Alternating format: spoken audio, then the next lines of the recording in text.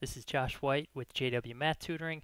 Today's video is going to go through the calculator section of the April 2022 QAS school day test.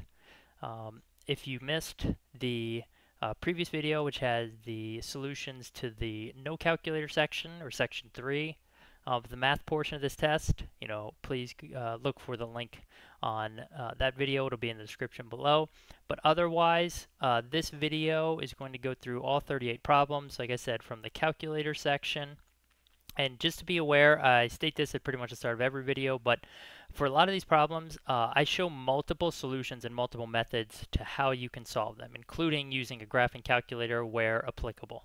So what that means is this video may be a lot longer than some of the other explanation or solution videos out there. So this is not a video that's going to show you exactly how quickly you need to complete, each question in order to, finish all 38 questions within the 55 minutes.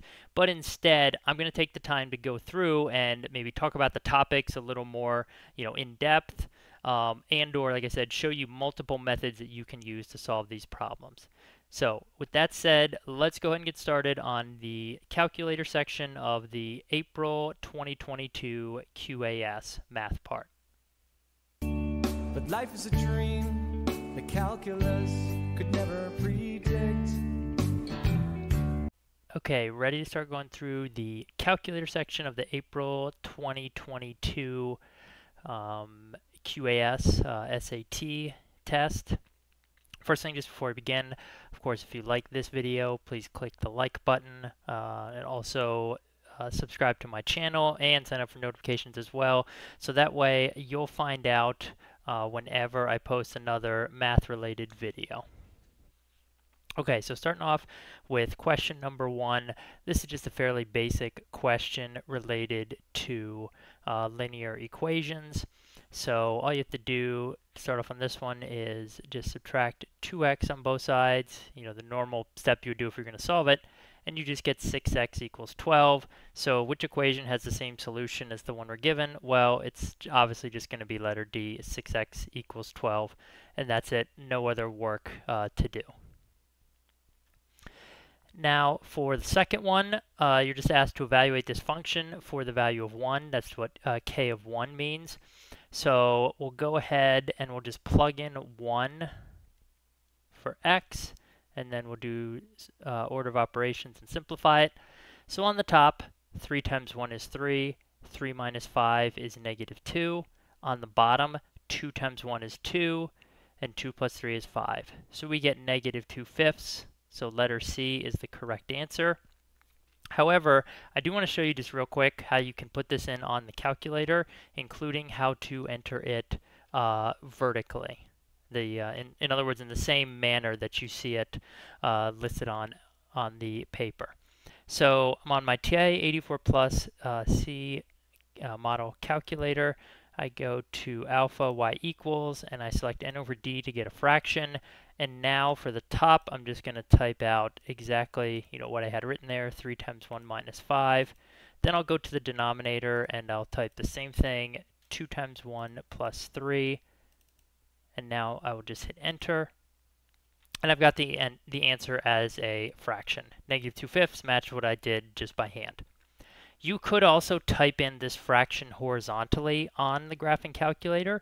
Just be aware that if you do that, you need parentheses around the entire numerator and the entire denominator. And it's going to give you a decimal. It would give you negative 0.4, and then to convert that to a fraction, you would just have to go to math, and the first it's the first option under math, which is the little right arrow, and then frac, and that'll convert it to the fraction of negative 2/5. Okay, so now let's go ahead and move on.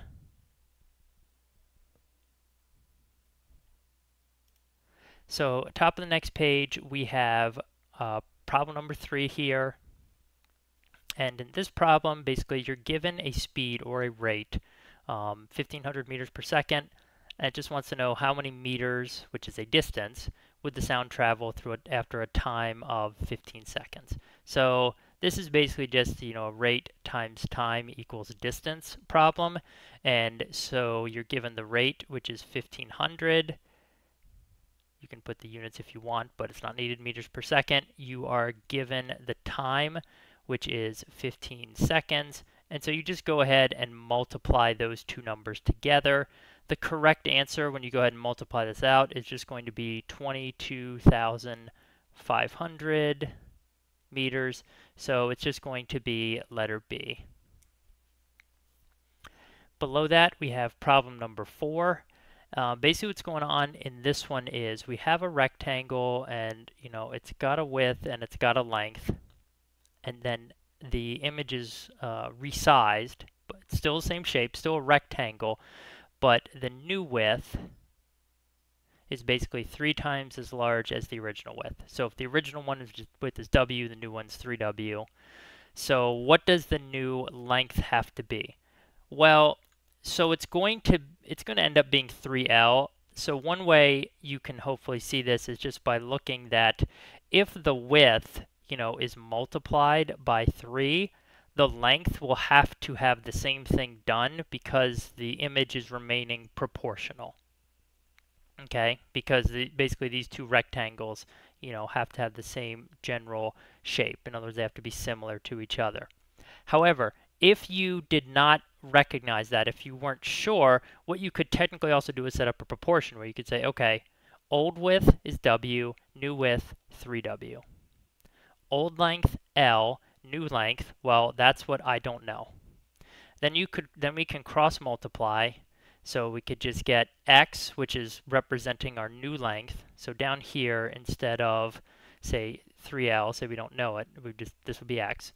So now we'd have x times the old width equals 3 times the width times the length. And now you would just divide both sides by the width. And notice what happens. The width cancels out. And so now you would just get x equal to 3 times the length. Okay, so the new length is 3 times the old length. Correct answer is letter C. I just want to show you an alternate way that you could do this using the strategy of picking numbers. So now let's say I made the original width equal to 1. All right, that would make the new width equal to 3. And now let's just say hypothetically I made the original length up here equal to 4. And now what we're going to do is basically we're going to find the new length just by setting up the proportion. And then what we would do is we would go ahead and we would plug in the value of L to all these expressions to see which one it equaled. So what I mean is old width 1, new width 3. Old length 4, new length x. Okay, cross multiply these, we just get x equals 12. Okay, so down here, the new length in this hypothetical scenario would have to be 12. So now when you go through each of these, you're going to plug in 4 for L, because that's what we said the old length was right here. So you just plug in 4 for L in each of these answer choices. Answer choice A is going to be 4/3, not correct. Answer choice B is going to be 4 minus 3, which is 1, not correct. C is going to be 3 times 4, 12, yes, correct. And D is going to be 4 plus 3, 7, not correct. So that's an alternate way you could do this if you're confused by all of the variables like W and L and everything. By, again, picking numbers, putting in actual numbers for the old width, new width, and old length. Again, then solve for the new length, and then plug in the values of L, the value that you chose to the answers to see which answer choice matches the new length that you found. Okay, the next two problems, 5 and 6, both deal with this set of data here on the right side. So in problem 5, you're just setting up a probability, which is basically just a fraction initially. And so the percentage of participants who gave a rating of 5 would just be, first of all, on the top we would have 2 because the number of favorable outcomes, i.e. number of people who gave a rating of 5 up here is just 2. On the bottom we would put 11 because there are 11 total values, or in other words there are 11 employees in the company. And then we would just convert this to a decimal. So you just divide that on the calculator. It's going to come out to like 0.18, 0.18. It's technically 0.18 repeating. And then that fraction just gets converted to a percentage. So it's like 18, 0.18 repeating percent. So closest, thing to that is just going to be letter B, 18%. Okay. Now for the next one below it, problem number 6. Here it wants to know the ratio of number of participants who gave a rating 6 or higher to number who gave rating lower than 6. So the first thing I would look at is the number of participants who gave ratings lower than 6. So that would be only 4s and 5s. Notice there are 3 of them. So this is going to be initially at least something 2, 3. Because that's the second part of the question. And for the first part of the ratio, well, there's going to be 8 that gave 6 or higher. You could count them out, or you could just notice that there's 11 total, and 3 are less than 6, then 8 are 6 or more. So it's all these over here. So it's just going to be 8, 2, 3. And that's it. Letter B. Nothing else to do for that problem.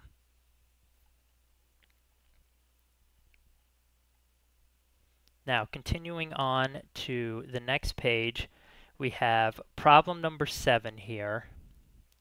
And in this problem, basically, you're given a bunch of graphs, and you're asked to identify which graph represents this relationship for this guy, whatever, driving across the country or driving to some race. And notice that they give you the equation of the function, or the equation, of the line that you're looking for, which is just y equals 5x. So in slope-intercept form, y equals mx plus b, we already know that the m, or the slope, is 5, and also we know that b is technically 0, because y equals 5x, the same as y equals 5x plus 0. That means the y-intercept of this line will be 0, i.e. it will intersect the origin, 0, 0.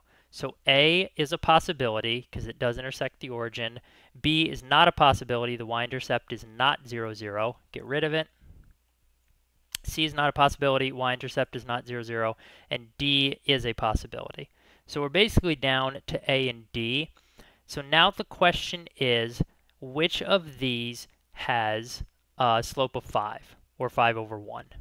So let's just pick some points. In A, we've got 0, 0, and then to get to the next point, which is right here, okay, notice I go up 10. It's basically one block, but each block is 10. So it's like I go up 10, and then I go right 2. So 10 is my rise, 2 is my run. 10 over 2 just reduces to 5 over 1, or 5. So it looks like A is correct. Just to check D and confirm that is not correct, starting here to get to the next point, we're going to go up 20 for my rise, and then we're going to go to the right 2 for the run. So this slope would be 20 on top, 2 on the bottom. That becomes 10 over 1, or just 10. So this one does not have the correct slope. Correct answer for this is going to be letter A. Also note, you could just go and graph the line on your graphing calculator, and then you could trace out or go to the table of values and see which of the, on your graph, does it have like, the point 2, 10, 4, 20 like A does, or does it have 2, 20, 4, 40 like D? That's an alternate way that you could figure out which line matches that equation. Now, next to it, we have problem number 8. So on this one, we have a soccer field, and we're given its area in square meters. We're asked to convert it to square feet. But this one's actually not very difficult because they actually give us the conversion between square meters and square feet. On more difficult problems, they would only give you the conversion between 1 meter and 1 foot. But this one, it's actually relatively straightforward. So you could just use dimensional analysis, which is basically, okay, we got 7,000 square meters, and we're going to multiply that by the conversion factor, which is 1 square meter is 10.76 square feet. So this is how we'd set it up so that, the meters squareds cancel out and we're left with square feet. And when you multiply these two numbers out again on a calculator, you're going to get 75,320 square feet. Correct answer is going to be letter C. Now, one thing to keep in mind is that if you're not familiar with dimensional analysis or doing unit conversions in the manner that I just showed, you could also set up a proportion. In other words, you could say basically 7,000 meters squared, okay, equals x feet squared. That's what we're trying to find. And then over here, we would put the meters squared on top, 1 meter squared, because we're setting up a proportion. Since they're on opposite sides of the equal sign, we need to have, the same units, say, across the top and across the bottom. And then we would put here the 10.76 feet squared. And now when you cross multiply, you would again just to get the same thing. X equals 75,320 feet squared. So that's just an alternate way to set it up and solve it using a proportion instead of, say, the first method that I showed. All right, moving on to the next page. So actually, just zoom in here so it's a little bit larger, maybe easier to see. Okay, problem number 9 on the left. Here we are given another graph of a line, and we're trying to find the equation for this line. So notice a couple things here. First of all, the slope of this line is positive. Also notice the y-intercept is positive, and specifically it's like just less than 400,000. So both of those are positive. So when we start looking at the answer choices, notice we don't even need to worry about the exact values initially, because I can eliminate A because the slope is negative. I can eliminate B because the slope is negative. Notice here that, okay, T is basically on the horizontal axis, which is like our X, and D is on the vertical axis, which is similar to our Y. So the slope is going to be, in these answer choices, the number that's multiplied by the T, or, by the X, if you think of Y equals mx plus B. So, okay, just right off the bat, looking at the slope, we're down to C and D. And now, again, remember that the y-intercept is positive. Therefore, we can go ahead and we can eliminate answer choice C. So just by process of elimination, it's going to be D. Now, again, another way that you could do this is you could go through and you could try graphing these different lines on the graphing calculator. Each one of them and seeing which one looks the closest to the graph that's given. Or a third way is you could actually pick just like 2 points on this graph. I mean, you just have to estimate the values essentially. Like right here, you have whatever, 3,000, 500,000, that's one, and then another one, you'd pick it and you would just like estimate one of the values, and you could plug them in and you could do a linear regression, but you don't need to do all that because you can eliminate the 3 wrong answer choices just based on what you're shown directly in the graph. You don't need to do any more work, is my point, any more work than that. All right, next we have problem number 10. In this problem, again, there are multiple ways to solve it. The first way I'll show you, which is what I'd say is the traditional way, you'd be taught in like an Algebra 2 class or Math 2 class, is to start off and square root both sides. And when you square root the right side, you get 9. And because you put in the square root, you have to make it plus or minus. And on the left side, you just get the 2x plus 1. Then you would set up 2 equations. 2x plus 1 equals 9. 2x plus 1 equals negative 9. And then go ahead and solve them each out. Actually, on the left side, sorry, the left side, this thing is incorrect. This should be 8, not negative 10. It's going to be negative 10 over here on the right. And then just divide by 2, and so we get 4, and we get x equals negative 5. Now, we should technically check both of these just to ensure that they do work in the problem when we plug them back in. And what that leads me to, though, is actually the second method that you could use to solve this problem, which is just back solving. And that means taking the original problem and just plugging in the answers and seeing which ones work. So for example, let's say I want to start with answer choice A. So I would take 2 times -9 plus 1, and I would square that, and I would see, do I get 81? Okay, I do not. So what that means, oh, actually, I should redo that because I just noticed I didn't close the parentheses on -9, so that answer choice is actually incorrect. So let me just fix that real quick. Let me insert the parentheses. Okay, that is actually what you should get if you enter it -9 incorrectly. It still doesn't match 81 though, so that means that answer choice A is wrong because one of the answers doesn't work. So you can eliminate that. Then you could go to B,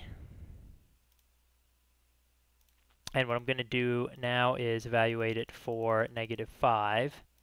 So we'll just change that to -5 and now hit enter. Okay, we get 81.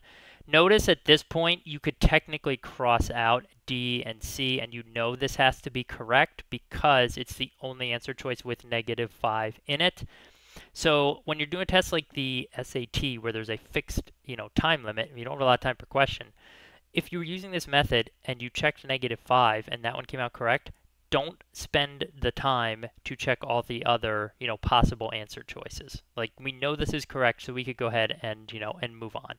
So this is just, again, a second method we could use in order to solve this problem. And again, that is back solving or plugging in the answers. Next up, bottom of this page, we have problem number 11. Here we have basically a bunch of points or a scatter plot, and it wants to know, which of these equations is an appropriate model for kind of like a best fit line, for these. So like whatever, something like that, if you were to draw it out. Okay, so first of all, notice a couple things. Again, the slope here is negative and the y-intercept is positive. So let's go through and try to eliminate answer choices just based on those two pieces of information. So anything with a positive slope we can eliminate because we only want negative slopes. So we can get rid of A and we can get rid of C. And now we're left with B and D. Notice they both have negative slopes and they also both have positive y-intercepts.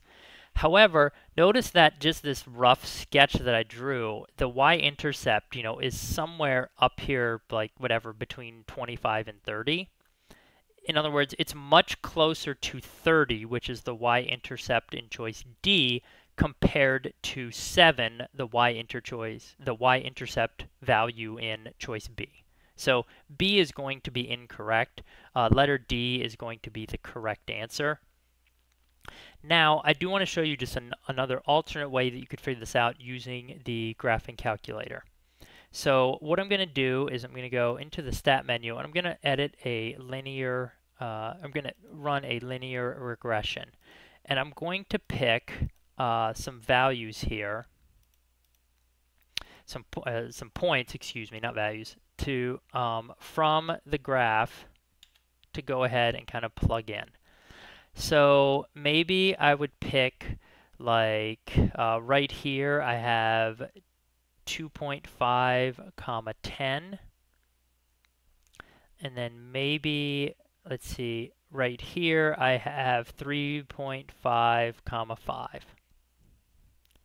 And again, it doesn't matter, like I'm not looking for the exact right answer when I do this. I'm looking for which one of, say, the answers is closest. So I'm going to enter in 2.5. It's my first x point, and 3.5 is the x coordinate of my second point. And now I'll enter in the corresponding y values. So 5 goes with 3.5, and now 10 goes with 2.5. Once I have that, now I'll go ahead and run the linear regression.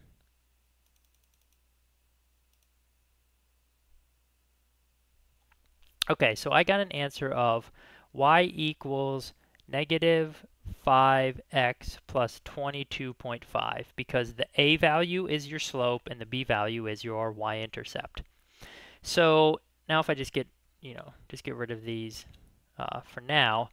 So now if you look at all the answers, basically, So, okay, which one has a negative slope? Well, it's either B or D. Again, A is gone, C is gone. And now when you look, you're looking at which one is closest to it. So, 22.5, much closer to 30 than it is to 7. And negative 5, much closer to negative 7 than it is to negative 30. So that's an alternate way that you could find, an approximation of a best fit line for this scatter plot, or basically for any scatter plot or for any graph of a line that you're given in a problem.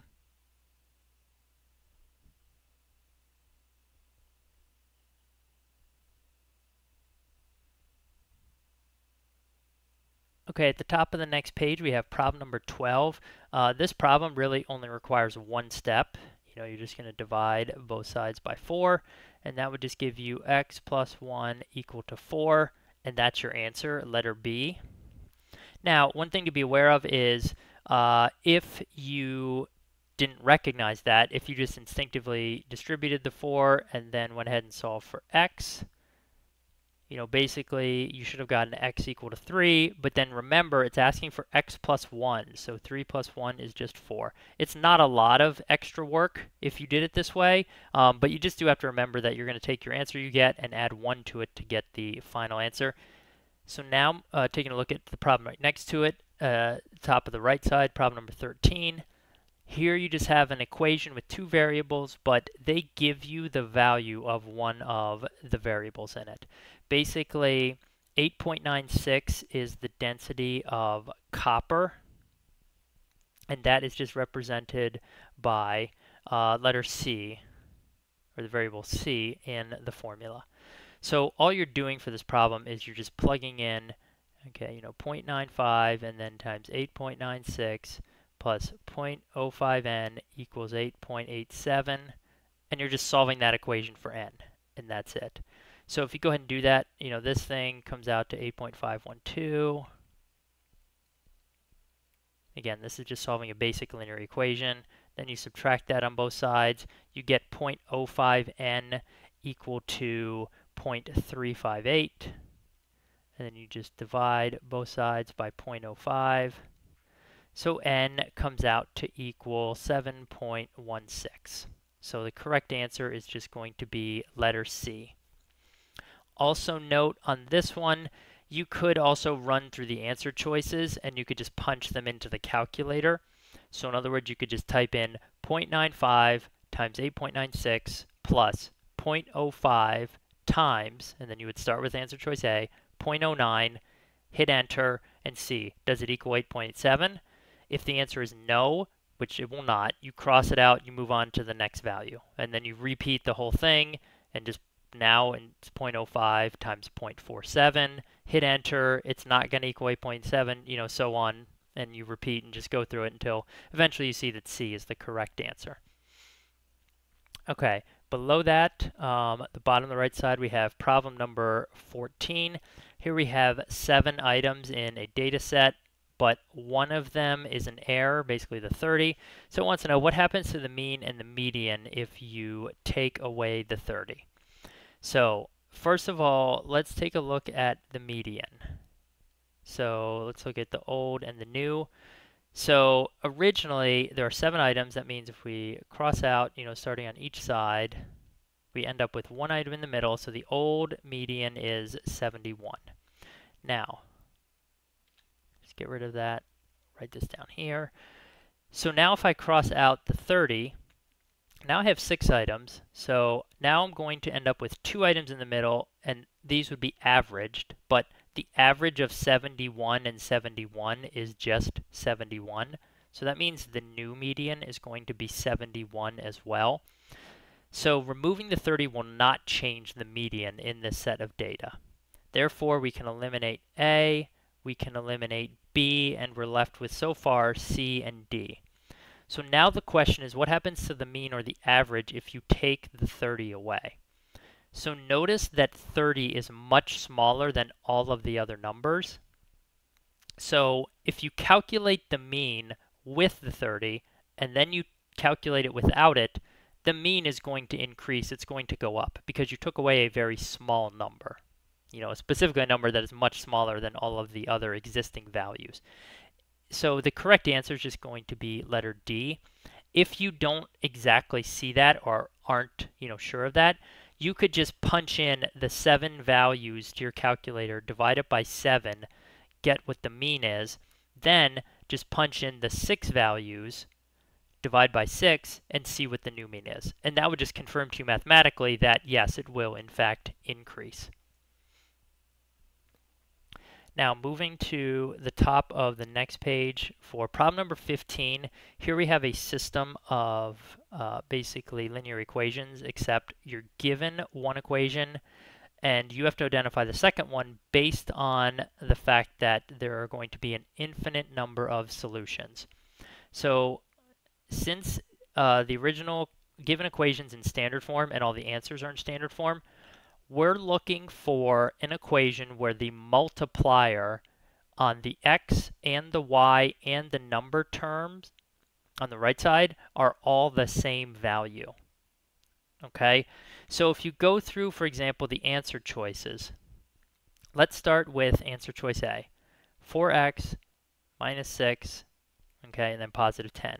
So notice here, like this is multiplied by 2. This is multiplied by 2. This is multiplied by 2. Okay? Every single term is multiplied by the same number. That is what happens when you have an infinite solutions case. Therefore, the correct answer to this one is going to be letter A.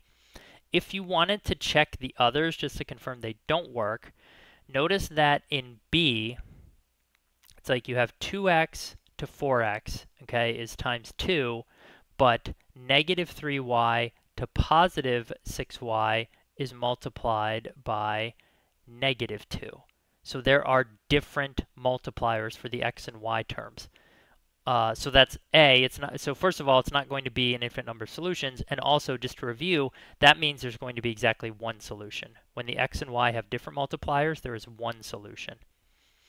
And for answer choice C now, it's like 2x minus 3y and then equals 5.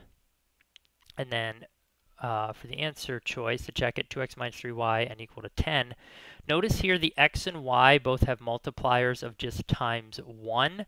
But on the right side, we have a different multiplier. It is times 2. Okay? This is actually the no solution case. So this is obviously not the answer to the problem, but just again to review, when the x and y have the same multiplier, but the number multiplier is different, that is how you tell it is no solution, i.e. it is two parallel lines that will never intersect.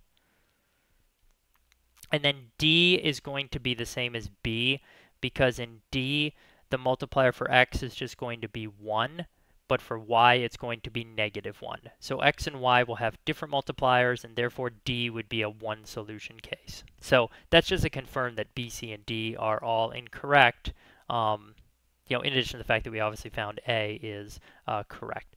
You could also technically have taken each of these equations and put them in slope-intercept form, and then when it's infinite solutions, you're looking for basically the same equation twice. You're looking for, if you look at the top one, it's going to be basically y equals, let's see here, I think it's going to be 2/3 x minus 5/3. If you go ahead and rearrange it, if you subtract the 2x over and then you divide by negative 3. So you could take all the answer choices and you could rearrange them and see which one gives you that same equation, but that's a lot more work. It's just easier to look at the multipliers on the x and y terms and number terms to get the answer. Now, looking at problem number 16, the bottom of the page, here we have an inscribed angle. That's what angle ABC is. Inscribed angles mean that the vertex is on the circle. And when that happens, the measure of the angle is equal to 1/2 the measure of the intercepted arc. So that's just this arc right here, AC. So in other words, the angle is 55. That is 1/2 the measure of arc AC. Well, that means arc AC just has to equal 110. You could just multiply both sides by 2. Therefore, correct answer is going to be letter B. And that's it. There's no other work for the problem. Just keep in mind that this is an inscribed angle. That is different than a central angle. A central angle is when you have an angle with its vertex at the center of the circle. When you have a central angle, that angle has the exact same measure as the arc it intersects. So like this would be 110. You know, this angle in here would be 110 degrees, for example. But that is not the same. Again, that's a central angle. That is not what we have in this case. In this case, we have an inscribed angle of 55. Now, moving to the top of the page, we have problem number 17. Here we have a system of linear inequalities, and it asks which ordered pair basically is a solution to this system. First, let me just clear off some of this. We have some room. Okay. So this one, there's multiple ways you could do this. First method I would recommend is back solving, which is just to take the answer choices and plug them in. And the thing is that the solution point has to work in both. Now, I'm going to start with answer choice A, and I'm only going to show you the work just for generally the one equation, or the one inequality, excuse me, that it does not work for. I'm not going to spend the time going through like all the ones that it does work for. So if you take answer choice A and you plug it into the second one, you would get 2 greater than negative 2 times 0 for x plus 4. 2 is greater than 0 plus 4. 2 is greater than 4. Is that true? Again, this is answer choice A. We're checking, is that true? No, it is not, so eliminate it. Okay, now for answer choice B, I'm going to look at the same inequality. So I'm going to plug in 0 greater than negative 2 times 1 plus 4, 0 greater than negative 2 plus 4, 0 greater than 2. Is that statement true? No, it is not, so eliminate it. Next, we are going to look at, let's see here. Now for this one, choice C, I'm going to look at the top inequality. So 5 less than 1/2 times 1 for x plus 4. 5 is less than 1/2 plus 4. Is 5 less than 4.5? No, it is not. 4.5, or in other words, 4.5 is not greater than 5. So go ahead and eliminate it. And now, basically, so we have answer choice B by just process of elimination, but just to show you that it technically works in both. So for the first one, we have 4 less than 1/2 times 2 plus 4. Or in other words, we have 4 less than 1 plus 4, 4 less than 5. That checks. And now for the bottom inequality, we've got 4 is greater than negative 2 times 2 plus 4. So notice on the right side, negative 2 times 2 is just negative 4, and negative 4 plus 4 is 0. So as we get 4 is greater than 0. That checks, that is true. Okay, that is the correct answer. However, here is how you could solve this on the graphing calculator. So what I'm going to do is, first, let me get some of the answer choices cleared up, just so we can see them again. Just so I know exactly, you know, what points, excuse me, we are looking for. Okay, so now on the graphing calculator, go ahead, go to y equals, because I'm going to graph out each of these inequalities. So the first one, I'm just going to put it as x divided by 2 plus 4.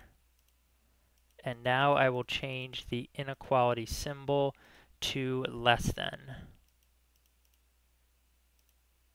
All right, that is now done. Second one, I'll just change the inequality symbol first to greater than.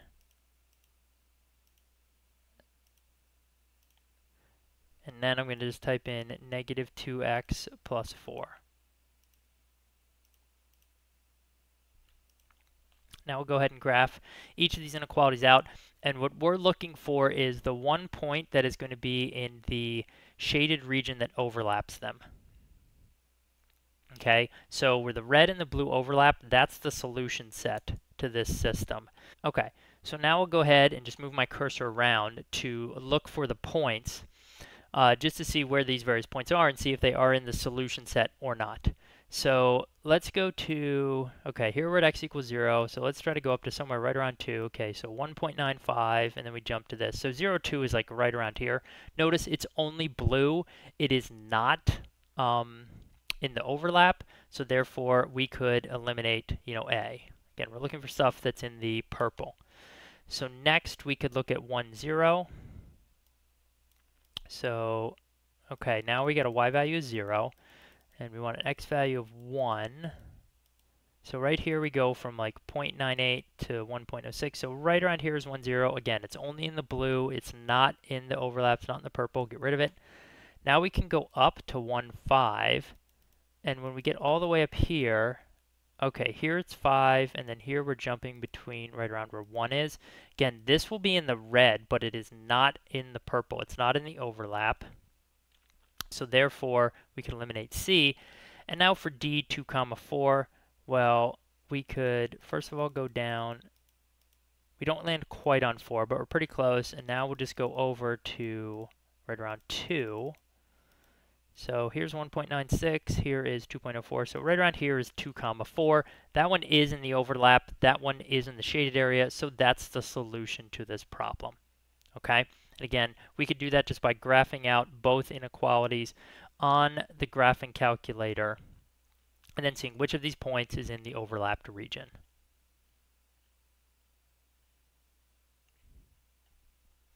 On the next page, we've got problem number 18 here on the left, where they give us a graph, and they want to know what the graph of f of x minus 2 looks like. So on this problem, basically, when you take f of x and you just put a minus 2 at the end of it, that just means that we're doing a vertical shift downward of, 2 units. So every point is going to go down 2 units. So notice that this y-intercept here of 0, 2 is now going to be down here at 0, 0. And like this point of 1, 4 is now going to be here at 1, 2. So the points we're looking for on our answer choices are either 0, 0 or 1, 2. So answer choice A, does it go through the origin 0, 0? Nope, eliminate it. Answer choice B, does it go through the origin 0, 0? Nope, eliminate it. Answer choice C, does it go through the origin 0, 0? Yes, so most likely this is correct. And D, does it go through the origin 0, 0 or through 1, 2? No, it does not. Also notice with C, it also does go through 1, 2 right here, in addition to the origin. So answer choice C is going to be the correct answer. And again, all that's happening in this problem is we take the graph and we're basically shifting it down 2 units. So I'm taking points on f of x, I'm shifting them vertically down 2 units, finding what the new points are, and then I'm matching those new points to the answer choices. Now, continuing with problem 19 at the top of the right-hand side of this page. So in this problem, what you basically have is an exponential growth type problem or function, because it's telling you that this value of GDP is increasing by a certain percentage every year as compared to, say, a linear function where it'd be increasing by a specific number or amount every year. So the basic setup of these is, whatever, you have your function, and then out front you have the initial amount or your starting amount, and then that's multiplied by, say, like 1 plus r, and then your exponent on that is going to be like either t, or if this exponent is going to be something in terms of time. Based on how it's worded, it could be like just t, it could be t over 4, it could be 2t, but the point is the time is what's going to be in the exponent. And this r, in this case, is the rate of growth. Whereas if it was a decreasing value, if it was exponential decay, so to speak, then it would technically just be like 1 minus r inside here. So when you just take those numbers and plug them in, the initial amount is the 250.72. The 15% is just equal to 0.15. So inside the parenthesis, it's really like the same as 1 plus 1.15. So that just turns into 1.15, and then it's just, raised to the t power for the number of years, say, after 1970. So the correct answer for this one is just going to be letter D right here. Again, this is just a basic exponential growth function, and you just have to know, how the function is set up, where the different numbers and different parts of it go. Moving on to the next page for number 20. Here you have a box and whisker plot, which you don't see a lot on the SAT, but you do see occasionally. So you're asked to compare here basically two things, the median and the range. So first of all, the range is just going to be the difference between basically like your highest value, and your lowest value for each of them. So for the tanker, let's say out here we have 400. Down here it looks like it's going to be about 20, because let's see, 20, 40, 60, 80. Yep, each tick mark is going to basically be 20 number of fleets. So the range for this would just be 400 minus 20, and that would just be 380. So R equals 380. And then for the dry bulk, it looks like it's at 240, 60, 80. Looks like it's not quite 300. I mean, we can probably just approximate it to 300, because it doesn't, it's not going to matter if it's off by a little bit. And then down here, it's real close to 0, so let's just use 0. So the range for this one is just going to be 300 minus 0, which would be 300. So now it says, okay, which of the following measures is greater for tanker than for dry bulk? So is the range for tanker greater than dry bulk? Yes. Yes, it is, because 380 is greater than 300.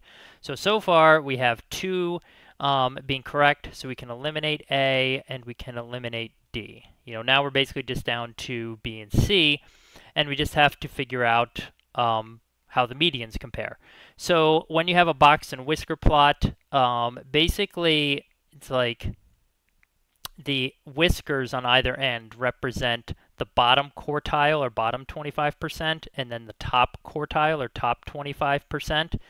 And then the middle 50% of values are what's inside the box. And the vertical line in the box is the median for that specific set of data. So for example, for the tanker, this line right here is the median. It's like at between 160 and 180.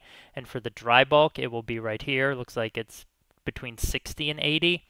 So for the tanker, we can clearly see that the median value, where this line is greater than that for dry bulk. So 1 will be true as well. Therefore, the correct answer to this question is letter C. Both 1 and 2 are true. Now, going down to the bottom of the page, problem number 21. Here you have an equation, and it asks for how many distinct real solutions it has. So there's multiple ways you could do this. First thing, one way to do it is, so this is actually almost completely factored. If you factor trinomials using the factoring by grouping method, you can actually factor this just by taking out an x minus 12 from essentially both terms out front. So you factor that out as a common factor, and then what you're left with in the other parenthesis will be the x in front here,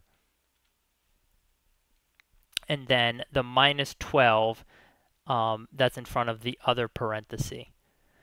And now this is technically, already factored, and notice you get only one answer. There's basically one, real solution to this. It's just x equals 12. So the correct answer is going to be letter B. But now let's say you didn't realize that, you didn't pick up on the fact that it could be factored that way. Okay, so then what I would do is, and let me just delete this so we can see the original problem. If you instead went ahead and said, okay, I'm going to distribute here, I'm going to get x squared minus 12x, and then minus 12x plus 144. Okay, x squared minus 24x plus 144 equals 0. Now at this point, there are two different methods you could use. Obviously, first you could go ahead and factor it, and you could just do, trial and error, and you could say, well, it's got to be x and x, and the c term here, 144, is positive. That means both the signs will be the same, so either plus plus or minus minus. And since the b term here is negative, that means it's going to be minus minus. What are my factors of 144 that add up to negative 24? And you could go through the whole list, but it's just going to be, negative 12 and negative 12. And you end up at the same spot, where we were initially. Okay. However, you technically don't need to do that. You could instead just go ahead and, like, after you multiplied it out and combined the minus 12x and minus 12x together, you could just go ahead and graph it. So, for example, let's say, first I'll set this so it's not an inequality, but it's an actual line. Okay, so we'll go ahead and we'll graph x squared minus 24x plus 144.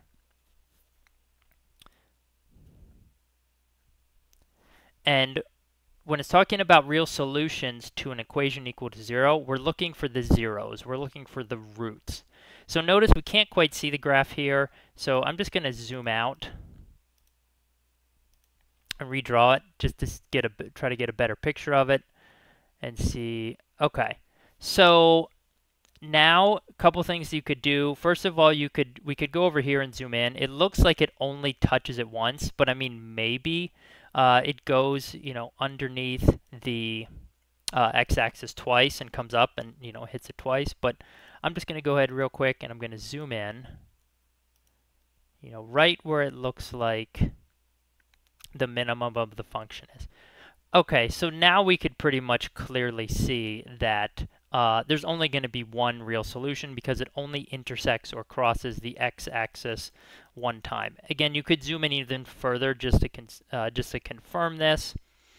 But you could also go to, again, the calculate menu here, and we could go to 0. And now for my left bound, I'll just move to the left of it. For my right bound, I will move to the right of it. And now for my guess, I'll move in the middle. Okay, and it returns an answer. Notice it's technically 11.99993. That's a functional equivalent of 12 that we got. But the point is, because this worked, because it did not give us an error, that's a confirmation that there's only one 0 or one point where it intersects the x-axis, and therefore there's one real solution. If it actually went down and then came up again, and meaning that there were two different zeros, what I just did would give me an error because it wouldn't be able to determine which one you wanted the value for. So that's just an alternate way you could solve this problem as well. All right, moving up to the top of the page now. Problem number 22. This is another kind of like linear equation interpretation problem. So you have the price of oranges. It's starting at $1.15 per pound. It's increasing by so much every month, and then eventually it reaches a price per pound of $1.41. They want to know, what does the 0.065 equal? Or not what does it equal, but what does it mean, essentially? What's its interpretation? So notice in the equation, this is like your slope. This is the number that is multiplied by the x, and where x is the number of months. So again, the slope is going to give you basically, the rate of change in whatever your dependent variable is, or whatever your y variable is, which in this case is the total price, of oranges, essentially, say like this number right here. And it's going to give you that thing, again, as basically as like a unit rate. So in other words, 0.065 in this context, in this problem, is basically how much the price of the oranges increases every month. So in other words, it's like it starts at 115 and then it goes up by 0.065, so like by 6.5 cents. And that means the price after 1 month would be, let's see here. If I set this up correctly, it should be $1.20, basically 1.215, or like $1.21.5. And then the next month it would go up by another 6.5 cents, and it would go up to technically 128 per pound. That's where it would be at. So when you go through the answer choices, it's obviously not A. That has nothing to do with like a unit rate or rate of change. It's not B. Doesn't have anything to do with a percentage increase or average per pound price. Notice it's not D, because D is talking about the total increase in the price of oranges after some period of time. So it's like after whatever 2 months, it would have gone up 13 total cents. For example, if you plugged in 2 for X and multiplied it by that, multiply it by 0.065, it comes out to 0.13. So D, if you plugged in 2, would give you 0.13 as the total increase, but that doesn't match the 0.065 that the actual number itself is. So D is, again, not correct, because, again, it's talking about a total increase over a period of time, not a unit or rate increase. Correct answer here is going to be letter C. And again, it's basically what I've already explained. It's, the rate of change in dollars in the average price, per pound of oranges. So in other words, after 1 month, the average price goes up by 6.5 cents, and that's basically what that number means. That's what the slope, of this function stands for. Moving on to the next page in problem 23. Here you have a geometry question. It's actually fairly tricky. I'm just going to zoom in on this one just to make it a little bit larger, and then zoom back out after we're done with it. So we know AB is 6, and obviously CD is 6. They don't technically have to tell us that because it's a rectangle and opposite sides of a rectangle are congruent. We also know AC, the entire side here, is going to be 10. So there's a couple different things that we basically could do.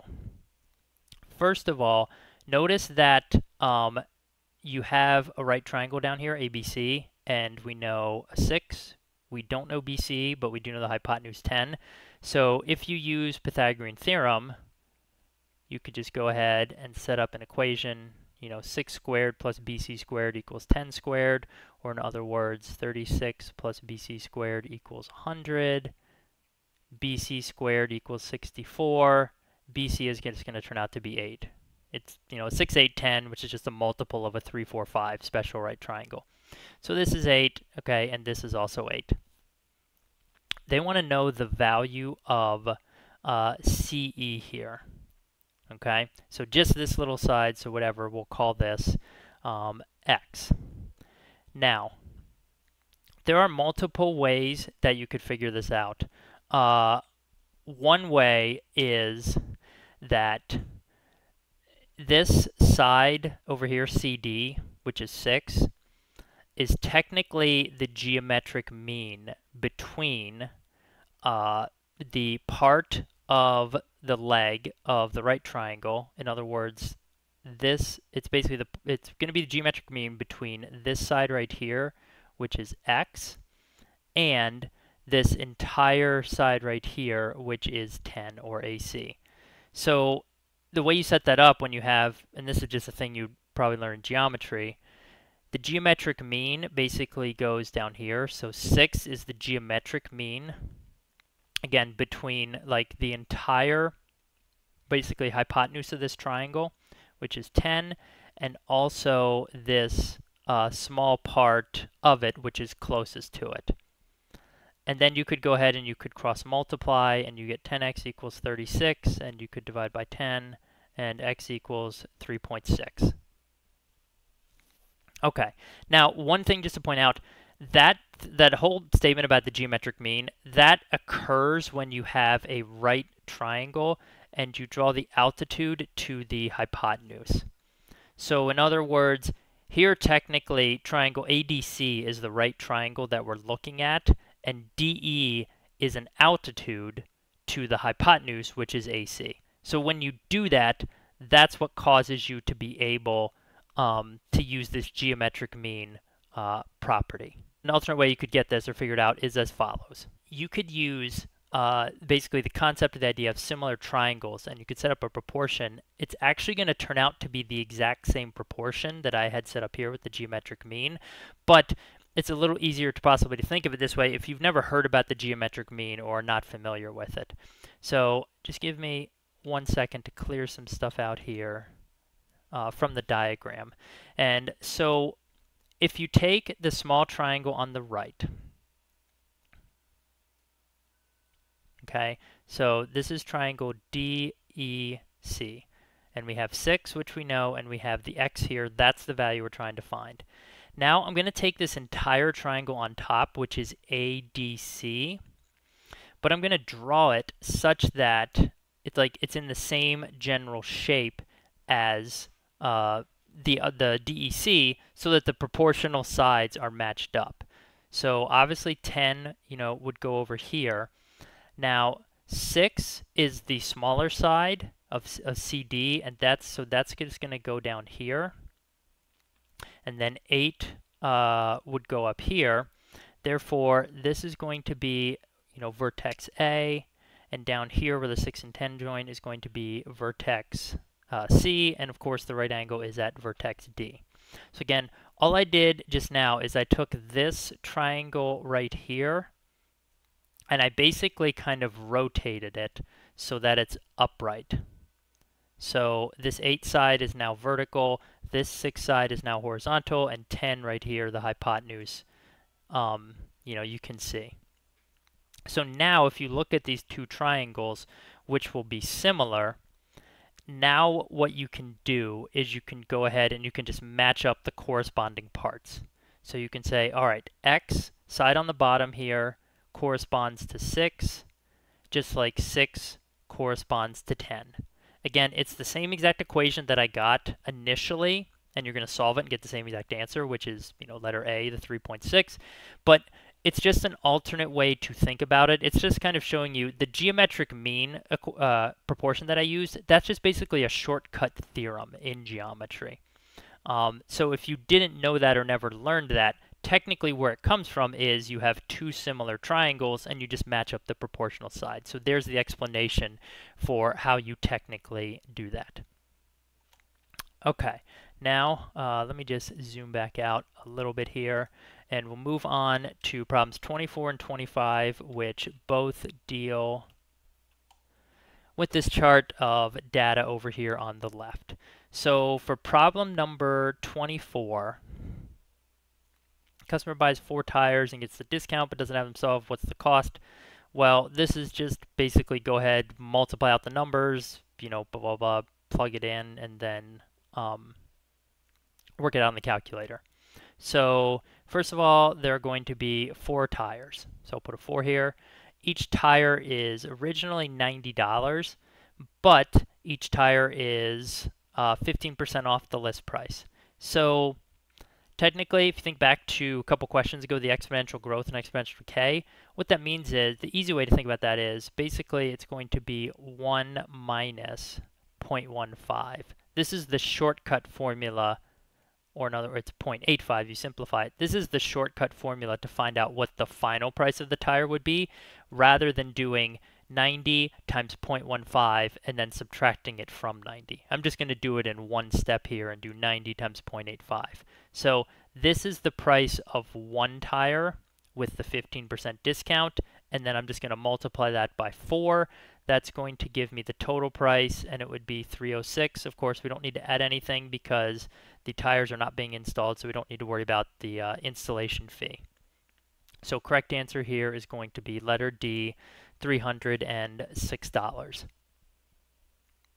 Now, for problem number 25, this one there are multiple methods you could use to solve it.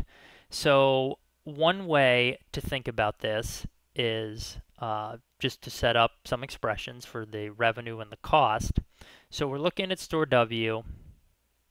Okay, the total revenue that they would be getting, so I'm just going to use R for total revenue, would basically be 3 times and then A, which is the price of a tire,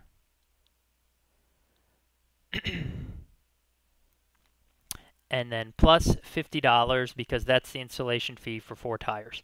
Notice it's 3 times A and not 4 times A because it tells us if you buy 3 tires at the list price, the 4th tire is free. So whatever the tires cost, they get that times multiplied by 3 and then add 50. That's the total revenue they take in for installing 4 tires. Now, so that's the first part. Sorry, that's the total amount of money received. Again, I'm just calling that revenue. Now for the expenses, well, they tell us in the problem the expenses for selling and installing is $100. So the profit is just going to equal revenue minus expenses. So that's 3A plus 50 minus $100. Therefore, it is 3A minus 50. So the correct answer for this one is going to be letter B.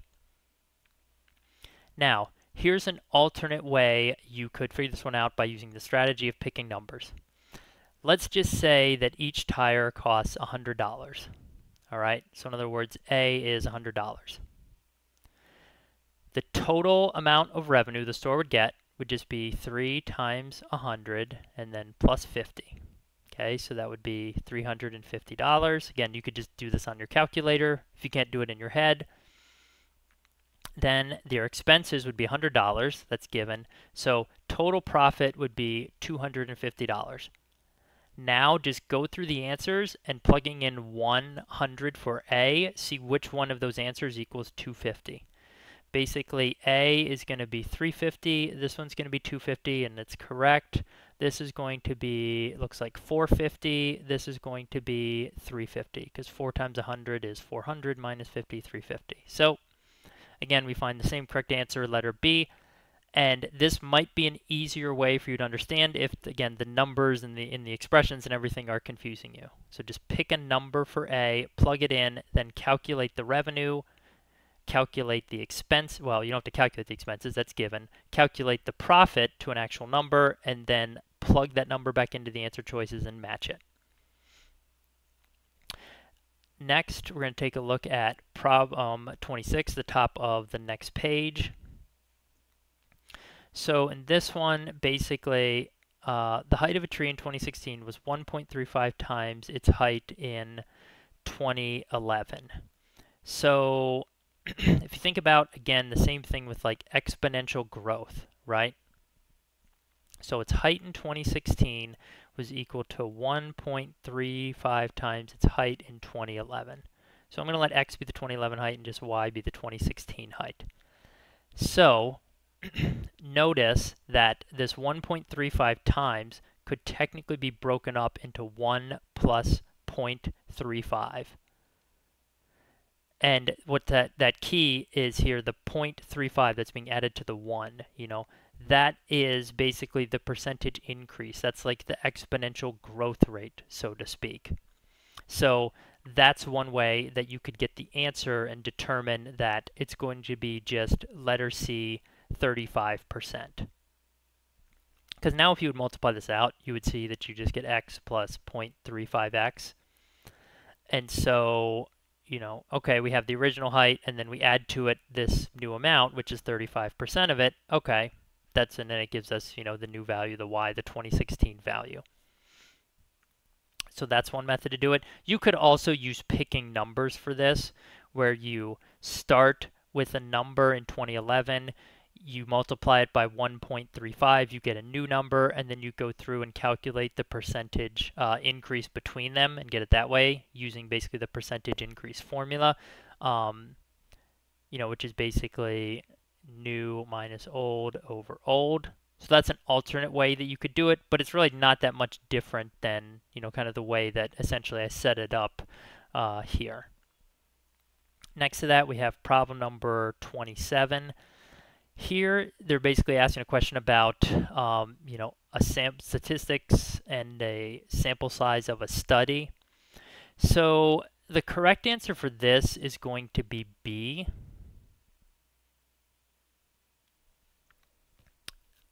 And the reason is because when you increase the size of a study, i.e. when you increase how many things are sampled in the study, you generally will decrease the margin of error that occurs in it.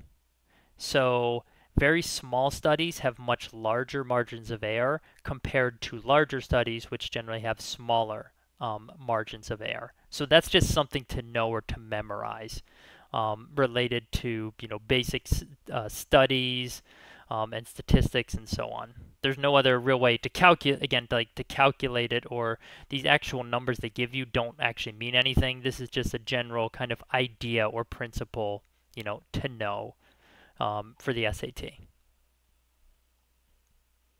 Going to the top of the next page, we have problem number 28 here. And in this one, so you have two different equations. One is exponential, one's linear. And it basically wants to calculate like the difference between them 3 days after peak luminosity. So in other words, you're basically just setting d equal to 3 and you're plugging it in to both of these expressions and then just comparing them.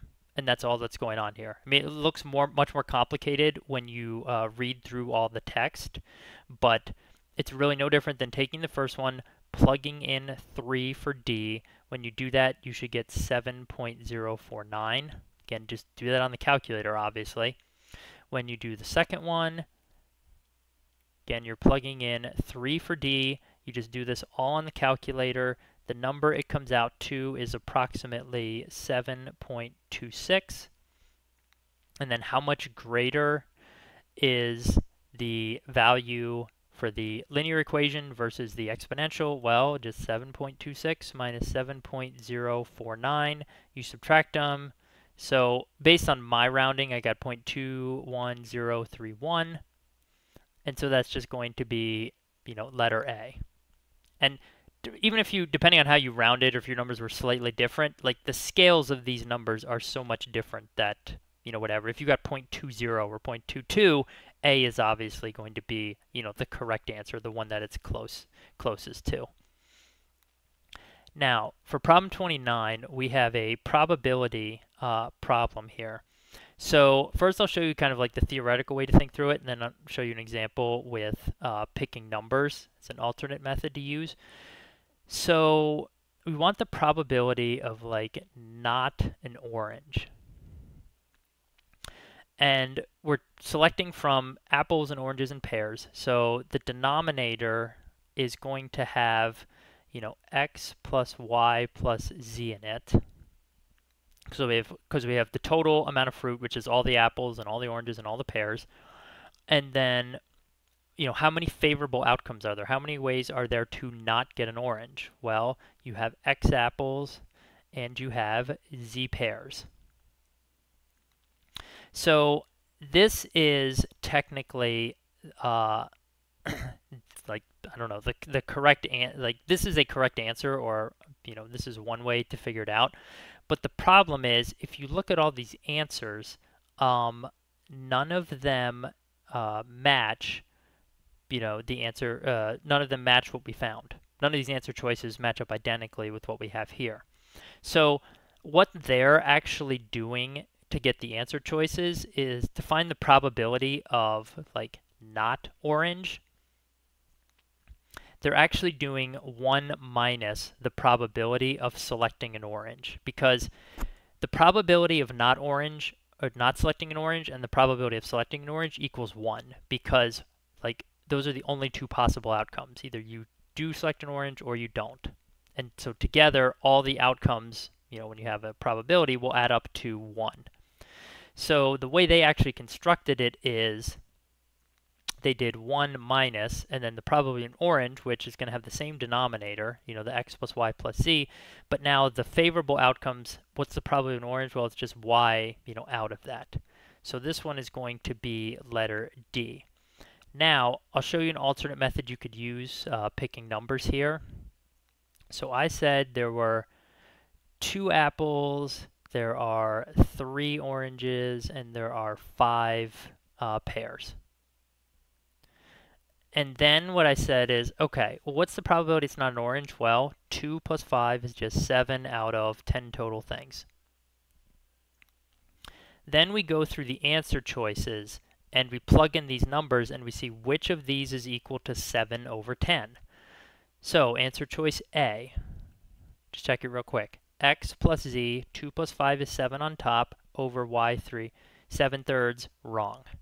Answer choice B, X plus Z, which is 2 plus 5, 7, 7 minus 3 is 4 on top, and then X plus Y plus Z, which is 10 on the bottom, wrong.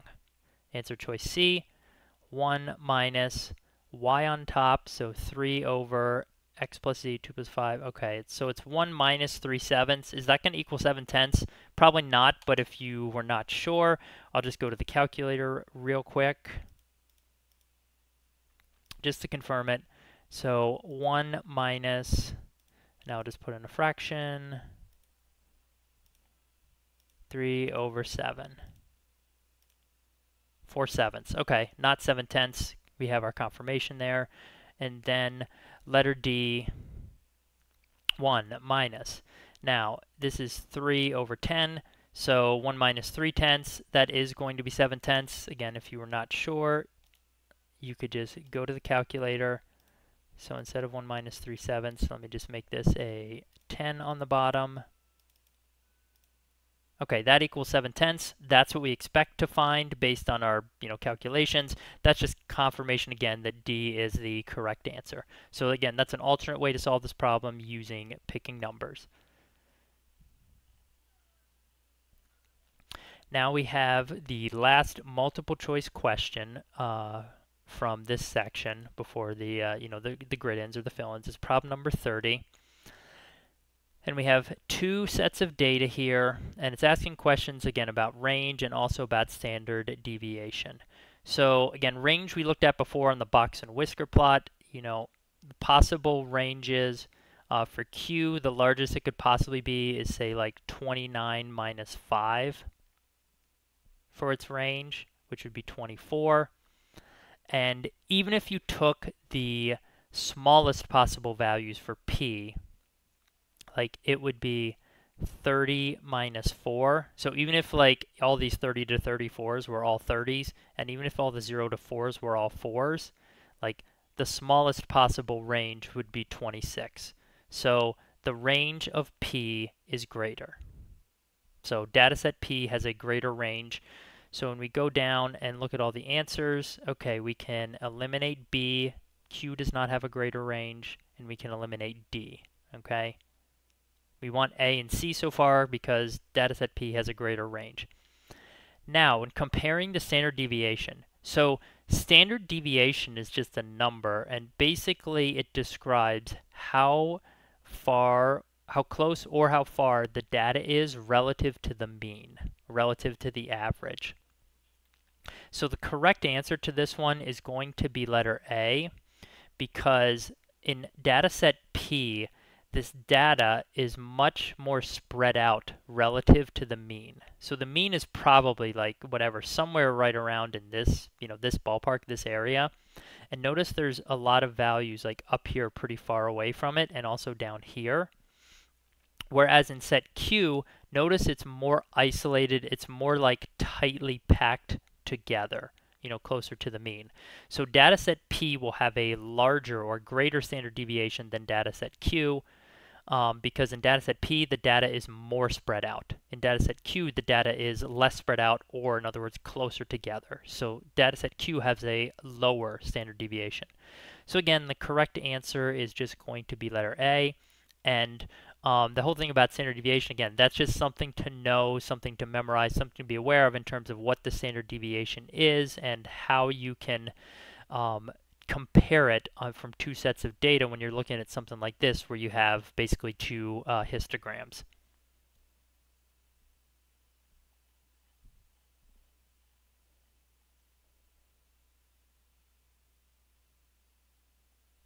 the first grading question here, number 31 at the top of the page, you're just asked to find the median of this dot plot. And since they tell us the number of dots or values that are in it, this is actually very simple. There are 25 total values. That means that technically it's going to be the 13th value, which is the median. The way we know that is, you just take 25 divided by 2. That comes out to 12.5. You round that up to the next whole number, and you always round up even if it's 0.5, whatever it is for the decimal. But the 13th value will be the median value. Basically, there's like 12 values below it, there's the median in the middle, and then there's 12 values above it, is another way to think of it. So we just go through and start crossing off 1, 2, 3, 4, 5, 6, 7, 8, 9, 10, 11, 12, 13. So the answer to this is just going to be 9, and that's just what you would grid in. On the next problem here, you have this equation talking about mixing together like a 10% saltwater solution and a 20% saltwater solution is going to produce whatever, an 18% thing overall. And then they tell you that they're using 50 gallons of the 10%. So this might look complicated, but really all you're doing is you're just taking this equation and you're just plugging in 50 for x and then solving it for y. So where we see x, which is the amount of the 10% solution, we just plug in a 50, and then we just go ahead and you can, let's see, just multiply here to get 5, and let's make this 0.2y. Then on the right side, we just get 9 plus 0.18y by distributing. Then we can go ahead and subtract over. So moving the y terms over to the left, we get 0.02y. Moving the number terms over to the right, we should get 4. Then we just divide by 0.02. This, again, you can just do on a calculator, but it's going to come out to be 200. So final answer that you would grid in is just 200. There are 200 gallons of the 20% solution used. Moving on to the next page, problem number 33. Here you have a line of best fit, and you also have some actual values. They want to know, for how many of the points does the line of best fit predict a greater y value than actual? So in other words, they're asking for predicted value greater than actual. That means when you're looking at the graph, you're actually looking for the values that are below the line. Okay? So in this situation, you want the points, or the values, which are below the line. So therefore, there would be 1, there would be 2, and there would be 3. So the correct answer to this question is just 3, and that is what you're going to grid in. If it asked for the opposite, and it said for how many of the points does the line, were the actual values greater than the predicted value, or another way I could word it would be the predicted values less than the actual values, then the answer would be 2. Then it would be the 2 up here where the actual is above the predicted. But again, that's the opposite of what it's asking for in this question. Next problem, right next to it, 34. There are multiple ways you could do this. So essentially, I guess would say the most straightforward way is to go ahead and just start factoring this. First thing I would notice is that each of these terms has not a 6, it's actually going to be a 3x that's in common. So we can factor that out, and then what we're left with is going to be 2x squared plus 9x minus 18. And now you could go ahead and factor this. You could do trial and error. You could do the AC method. I'm just going to show you, how it ends up factoring, basically just to save time. It's going to be 2x minus 3 and x plus 6.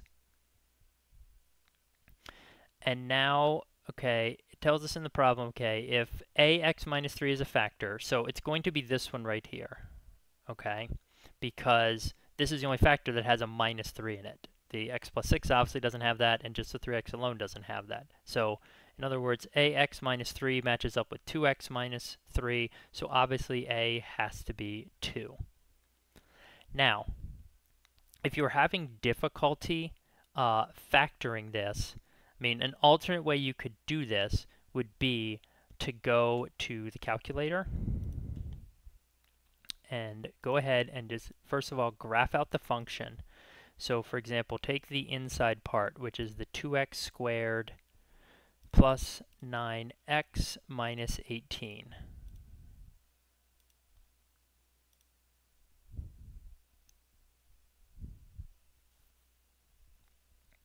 All right, and notice we don't see a lot here. That's probably because my zoom, is messed up from a previous problem. So let me just regraph it with a standard zoom.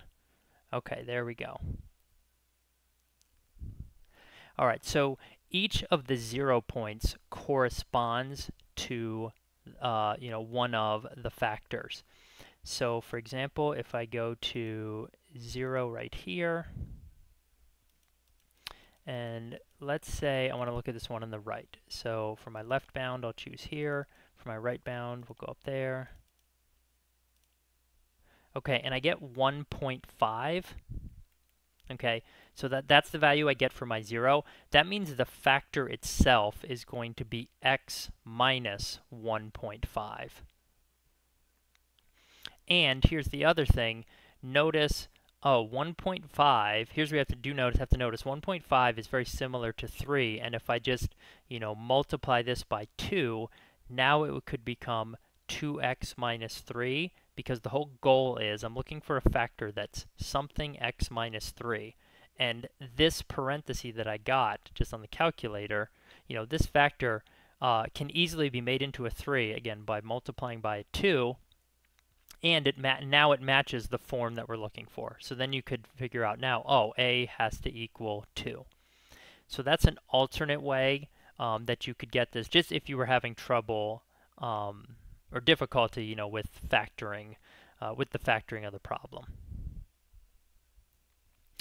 All right, and you could also actually one other thing I want to mention too. You could actually have graphed out the original function as well. You didn't even need to pull out a 3x because that will still have the same zeros. I mean, if you graphed the original thing, the 6x cubed plus 27x squared minus 54x, there will actually be 3 zeros. So I'll just show you that real quick. It'll just cross at 0 as well.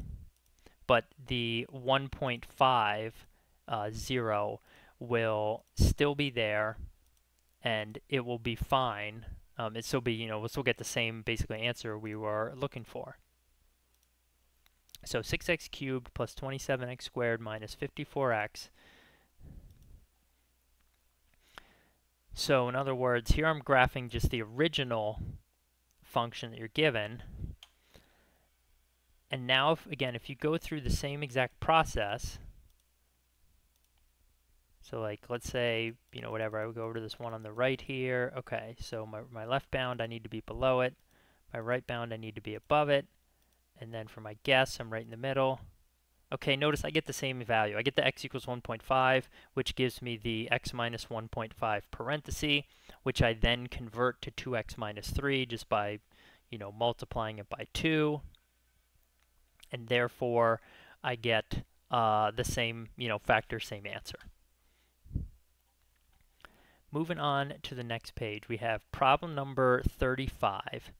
So in this one, you have a set of numbers, which is all the positive integers that are less than or equal to 150.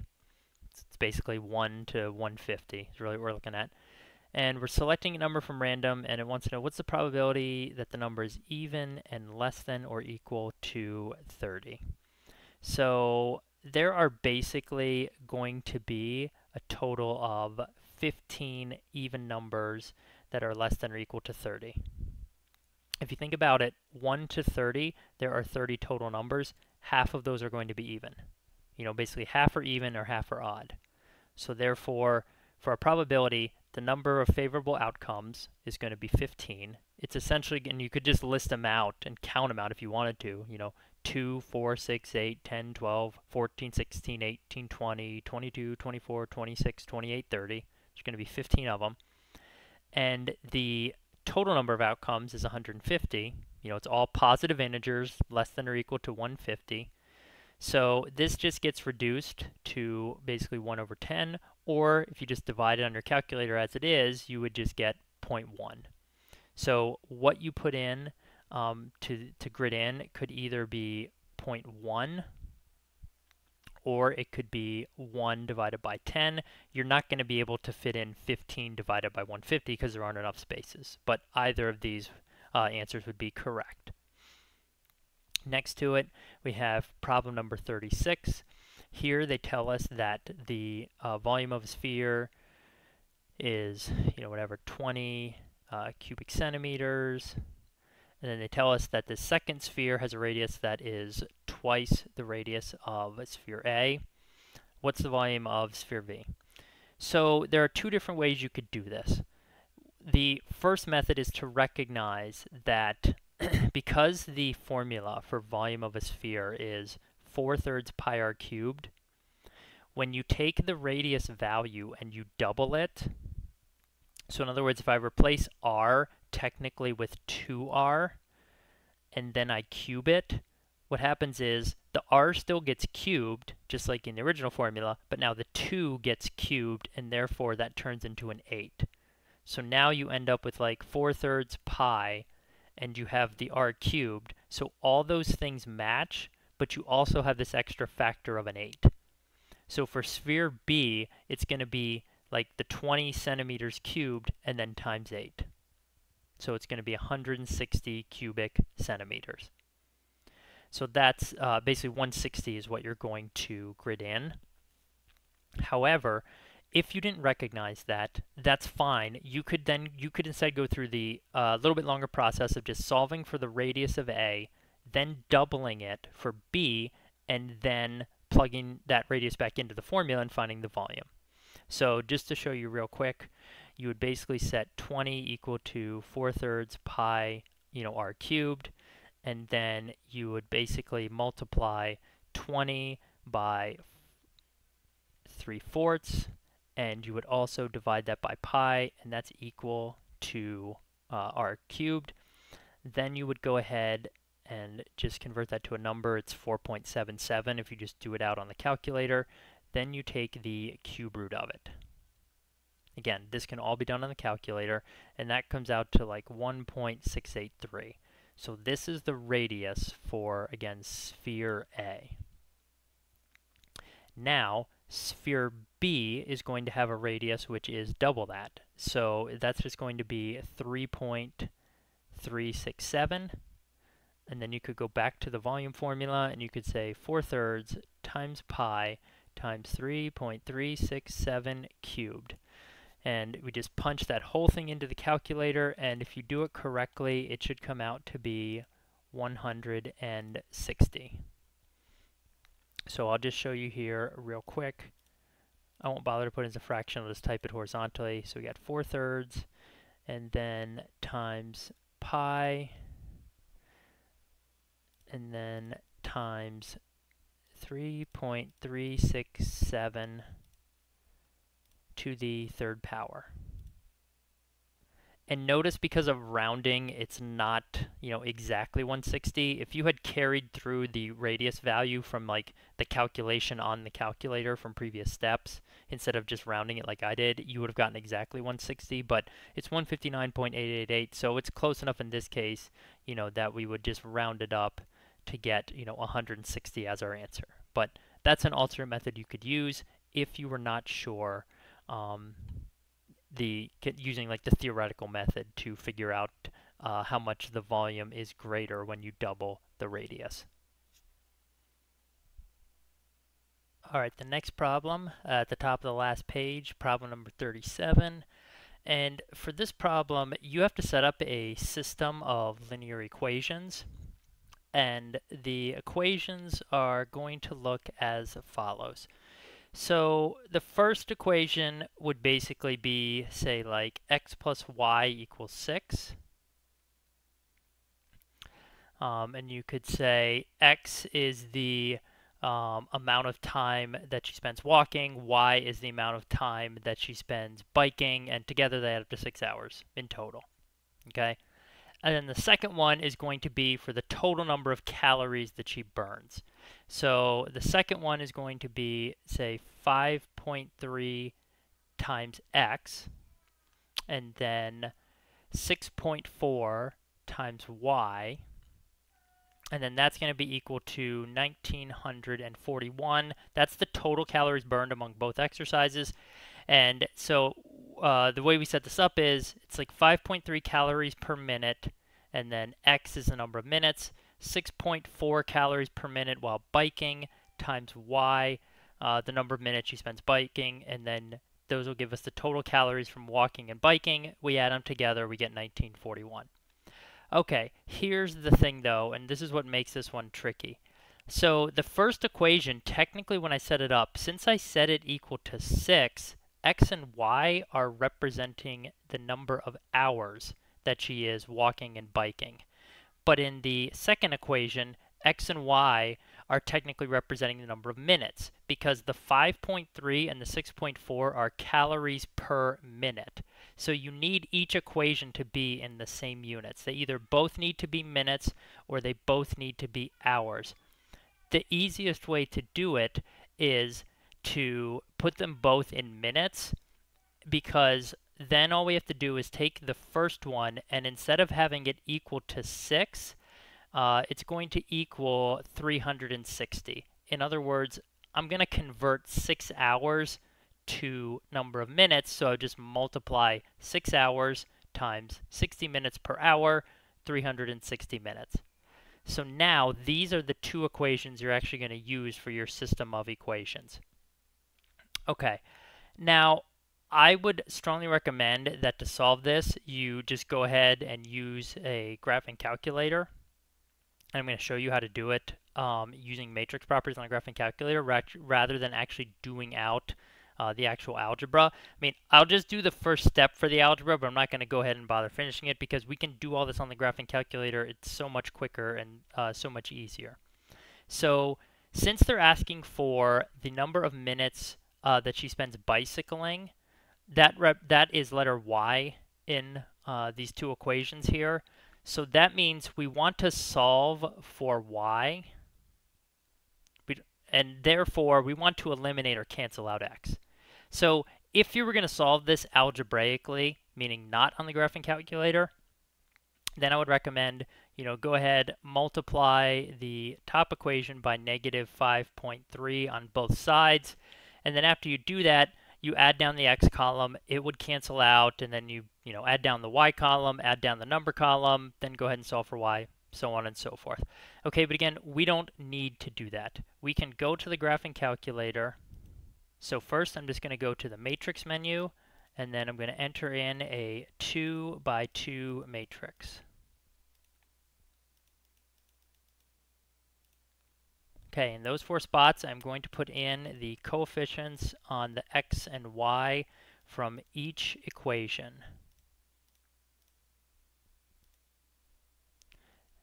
Okay, once I have them in, then I'll move my cursor outside. I will hit the x to the negative 1 button. Then I will enter in a 2 by 1 matrix, 2 rows, 1 column.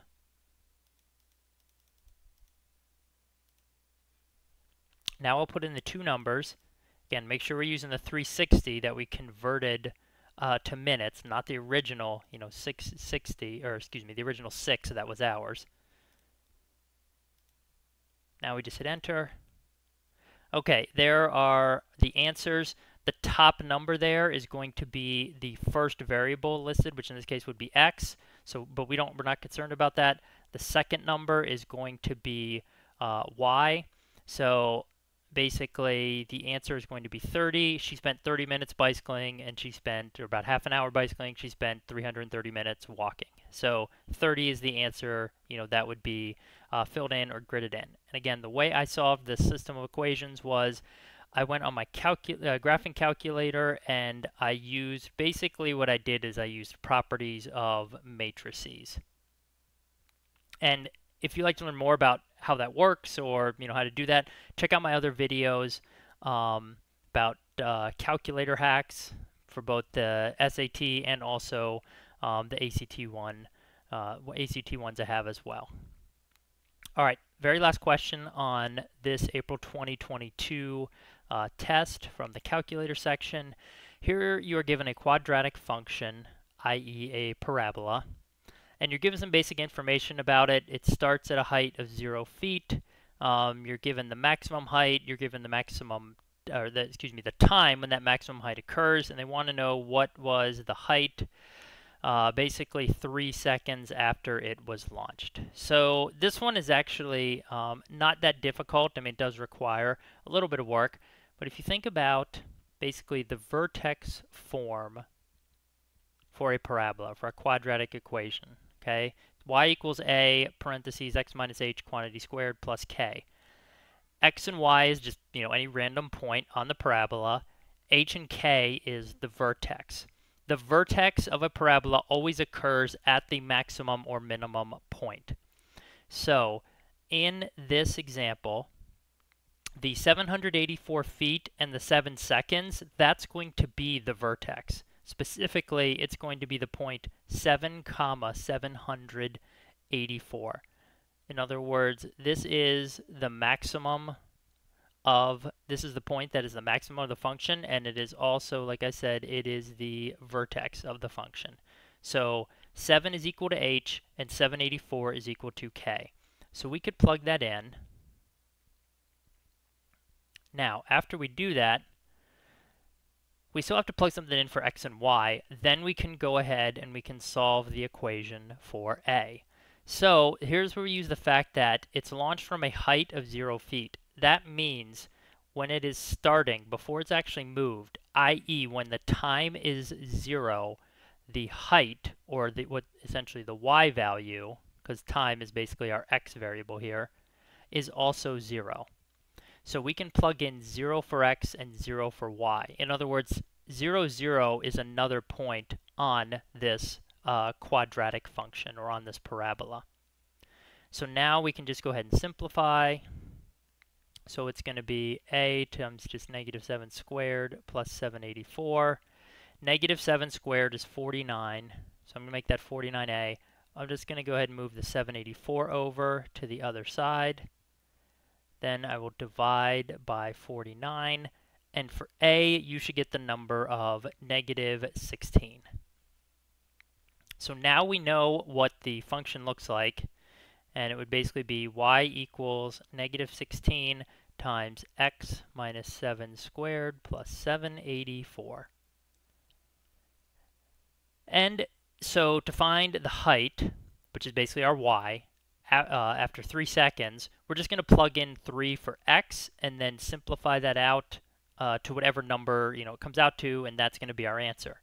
So in other words, replace x here with 3. And now I'm just going to do this entire thing on the calculator. So I've got negative 16 and then 3 minus 7 quantity squared plus 784. All right, 528. So it looks like our height, 528 feet, 3 seconds after it was launched. So 528 is just what we're going to grid in as the final correct answer. So this concludes the calculator section from the April 2022 QAS, SAT math test. Have any questions, comments, or thoughts on any of these problems or any of the solution methods that I showed here, please feel free to leave them below. Of course, if you like this video, please click the like button. Also, subscribe, to my channel. Sign up to get notifications for whenever I post a new math video. And if you haven't done so already, check out the solutions to the no calculator section, which were posted a couple days before this one was. Otherwise, there should be another new math-related video coming out in a couple days. So that's it for this one.